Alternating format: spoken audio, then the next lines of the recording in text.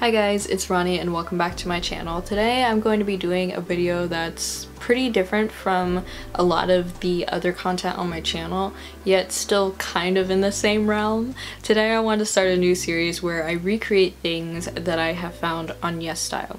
If you don't know what YESSTYLE is, it's an Asian fashion website. It has a lot of other stuff on it, but most people go to it for fashion. You can watch lots of different haul videos and such about YESSTYLE, but it's a lot of people who like K-pop or K-dramas know about it because it has a lot of K-fashion as well. So I like to browse around YESSTYLE, but I don't buy anything on there because fast fashion is just not good for the environment, and generally it's just not very good for my pockets anyway. So whenever I'm on there, I kind of just like to get inspiration for fashion and things like that. And one day I stumbled across this really cute like froggy earmuff thing, and then it started coming up on Pinterest and I was like, I need this, and I was like, wait a minute, I know how to crochet, and this looks like it's like a knit earmuff type of thing, and you can do very similar projects in crocheting as you can knitting. So I thought to myself, I can make this. So that's why I want to make this video. I want to show you guys how I did it because it was really easy actually, and you can kind of like mix and match and like do different things, like create your own patterns for this, like kind of like use it to fit other things. If you wanted to not make a frog, like if you wanted to make a cat or a dog or something like that, you could definitely do that with some like minor alterations to it. But yeah, I just thought it would be cool to share this with you guys. If you don't really care for a tutorial or something that's in-depth about it, then I guess you can skip over this video. For the most part, that's what the series is going to be. It won't all be crochet, hopefully, but right now I'm working on a lot of crochet projects. So anyway, let's get into the video. Okay, so for this project, you're going to need your yarn. I'm using an eye-size hook, and I think this would be considered about a medium, so like maybe a 3 or 4, probably 4. I'm also going to be using some white yarn for the eyes, some felt, I mean some of your basic stuff here. But anyway, to get started on it.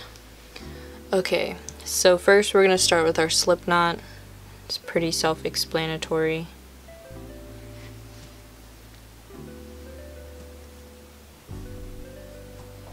And I'm going to chain 5. 1, 2, 3, 4, 5.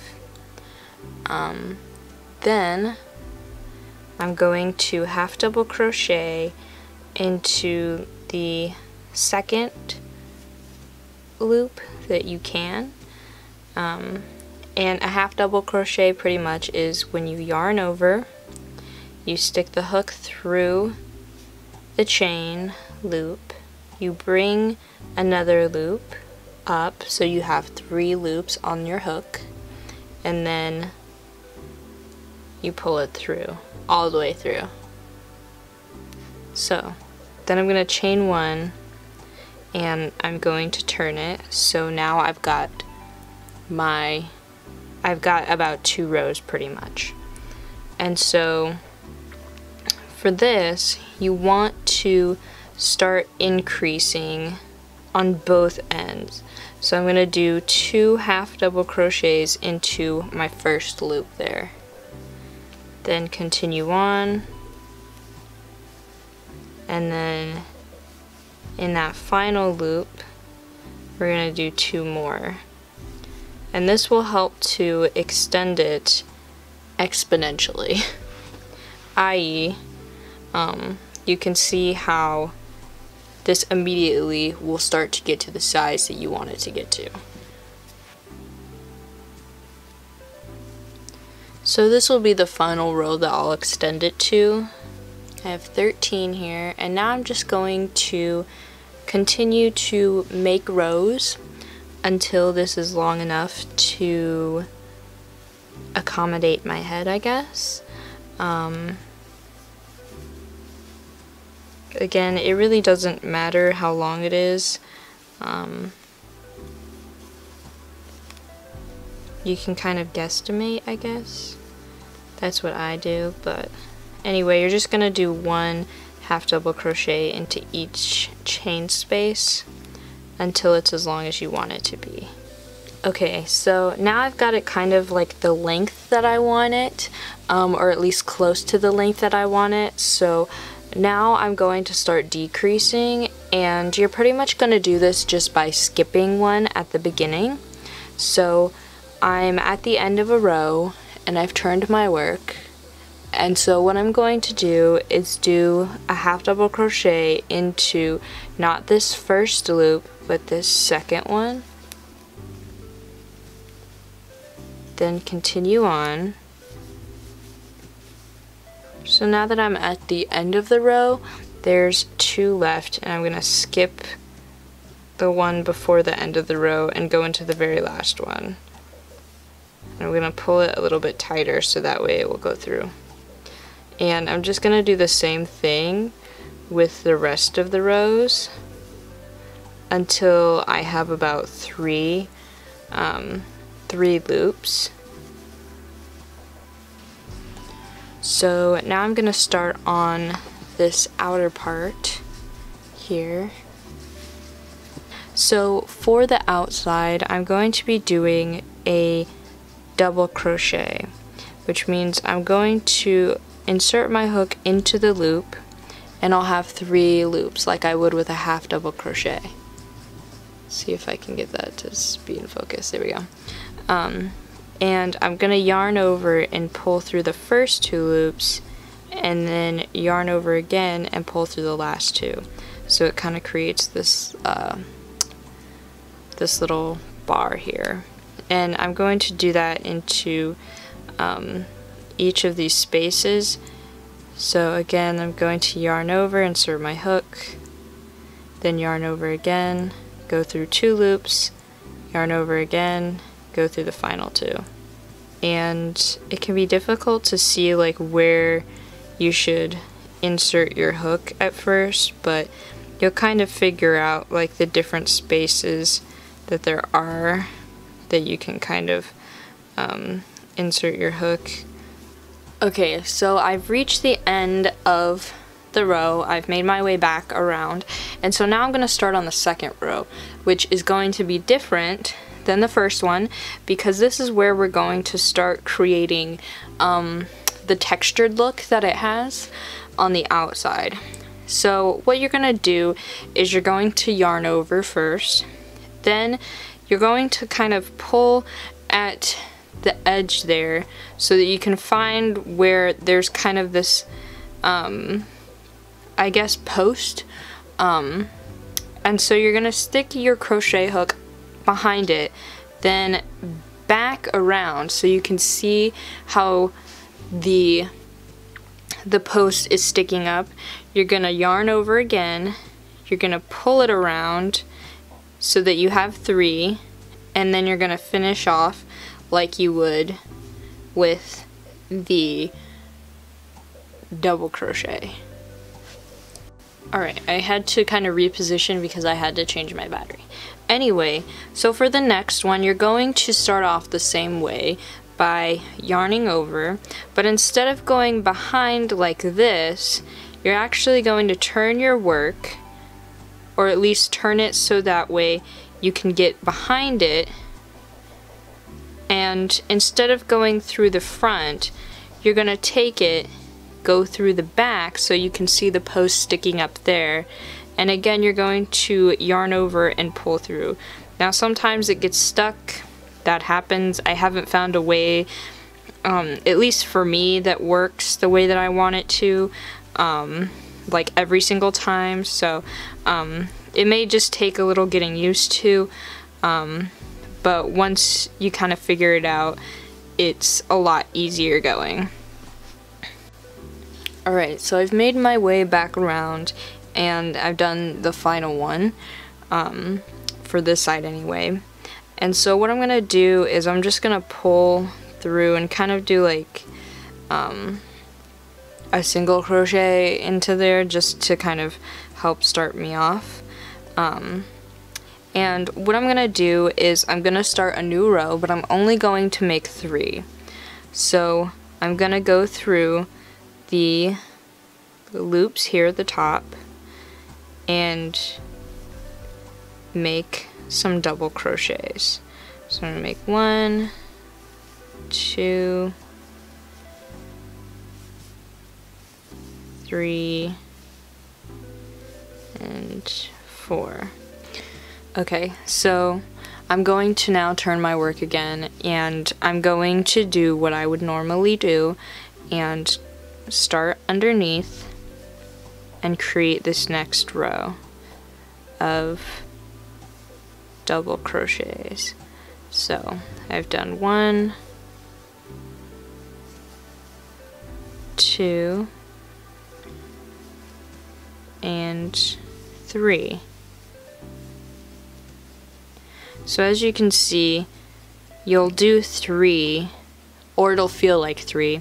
So you have your first little bar, I guess. Then you have the second one that you start on, the third one, and then the fourth one. And then of course, you're going to chain 1 and then turn it. Now obviously you can make yours like wider if you want to by adding more in, but I thought that 3 was good enough. So we've got 1, 2, 3, and then we're gonna do 1 more, and we're gonna do it into this like this kind of area that I turned on.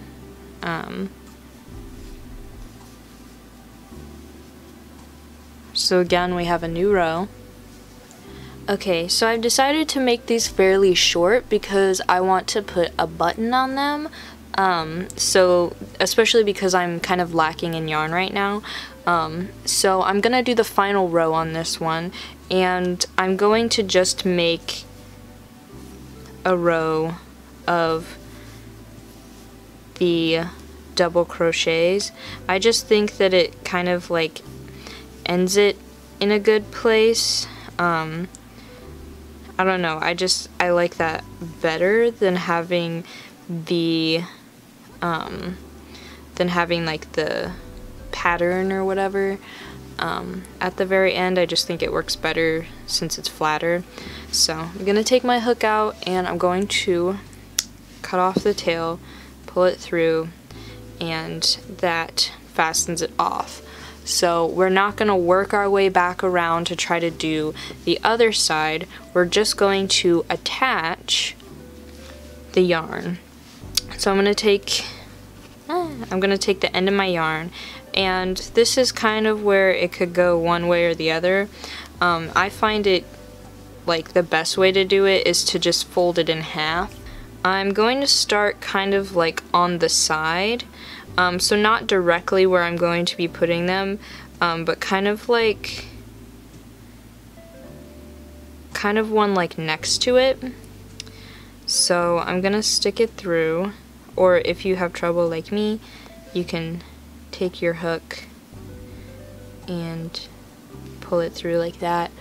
And I like to just tie mine on there. I know other people have different methods, but it's so much easier to just tie it and then kind of work from there.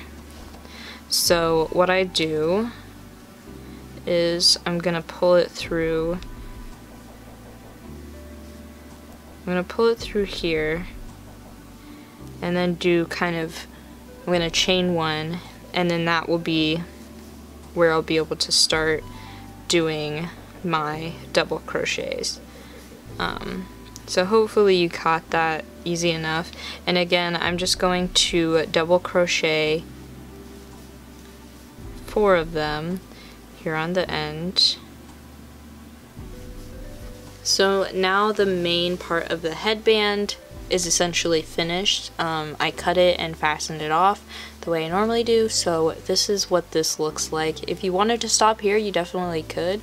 This would be a cute little headband that you could wear, but I'm not going to do that. I'm going to keep going, and we are going to make some eyes. So I'm going to start off with a slip knot, and this sort of process is kind of loosely based on amigurumi. Amigurumi. But it's kind of like loosely based on it. So anyway, I have my slip knot and my hook, and so I'm going to chain one, then chain another, so 2. So I've chained the amount that I want, and so I'm going to then stick my hook back into the original, pull one through, and essentially create a single crochet within that. And so I'm gonna do this around 6 times. So this is kind of the equivalent of a magic ring. 1, 2, then I'm going to stick my hook through like this first one here and do a slip stitch. And so now I have this nice little circle here. Hopefully you saw that. I don't know if that was in focus or not. It's hard to pay attention to both. Anyway, so here's my little circle, my little magic ring, sort of. The only like caveat with making this kind of magic ring is that you can't pull it to be closed, I guess. So if you did want to make a real magic ring that you could cinch closed and close up this middle hole, you'd actually have to do it a different way, but this is really easy if you're just making something simple like what I'm doing. Anyway, I chained one, and you're just going to do some more single crochets, but you're going to do 2 into each loop, into each stitch, and this will help extend it out. So now my circle is bigger. It's 2 times bigger. So I have 12 all the way around. So the next thing that I'm going to do is I'm going to make this 18. So how I do that is I'm going to do a single crochet into the first one, so that's 1, and then the next one I'm going to do 2, so 2, 3, and that will help to slightly extend this without making it curl up really bad. And so you're just going to do every other one, so 4, 5, 6, and again here at the end I'm just going to do a slip stitch and pull it through. So because this is going to essentially be like a circle but kind of times 2, what I'm going to do is I'm going to go around and just do a single crochet into each one. So again, you should just have 18. So 1, 2, 3. So as you can see, I've created kind of this like little, I've kind of created this little bowl type of thing. And that's because I went around and did another layer. So essentially this is as big as it's going to get. And so now when I go around, I'm going to go through single crochet 1, then chain 1, then I'm going to skip 1 and go into the next one and do the same thing. And so I believe, yes, I believe I've made my way back, and this is when I'm going to drop the chain 1. So I'm going to go into the next one and then just keep going around, getting rid of 1 every single time. It kind of helps to pull it a little bit tighter, just so you kind of have like a grip on it, I guess. But you're pretty much just going to keep doing that. Keep doing it into every other one until you've essentially got none left. And then you'll eventually kind of hit the end here where now you're just going to chain one and cut it off. So now you've got this little saucer circle type thing. Okay, so now that I've completed both of my little circles, it's time to make the smaller circles, or like the whites of the eyes. So again, we're pretty much gonna do the same thing. I'm using a yarn that's actually like too small, I guess, or considered. You probably wouldn't use this yarn for the same project, but this is the white that I have right now. So anyway, you're gonna do the same thing. You're going to chain two and do kind of a magic circle into that initial one. I'll show it again, sorry. So yeah, you're just gonna do a magic circle into and then again we're going to extend this or double it. As you can see, it covers a good majority of this. Now you can stop here and just have like a regular circle, or you can make it double-sided. I think in my original one I made it double-sided, but I'm realizing now that I really didn't need to do that. That I could have just done this regular circle, because all we're gonna do is sew it into, or sew it onto this. So for this you're going to need a yarn needle. It's much larger than a regular needle, so that is why it's called a yarn needle. And so you don't necessarily have to cut off any part of this in particular, just because you can cut it off at the end. But pretty much you're just going to sew it like you normally would. So I'm just gonna pull a little bit of thread through and just kind of sew this in all the way around. And again, it really shouldn't take long or really much effort. The only thing you need to keep in mind is not to have it go through to the back. So you'll kind of have to feel with your needle to make sure that your yarn isn't coming through the back side as well. So once you get to the end, you can fasten it off however you want to. Now I'm kind of changing up the medium, the materials. This is plain black felt. You can buy it literally for like 50 cents at any craft store, or even just, you know, the dollar store. But I decided to cut out 2 little black squares. I folded this over, and I mean, it's pretty obvious. You're just gonna cut out some circles.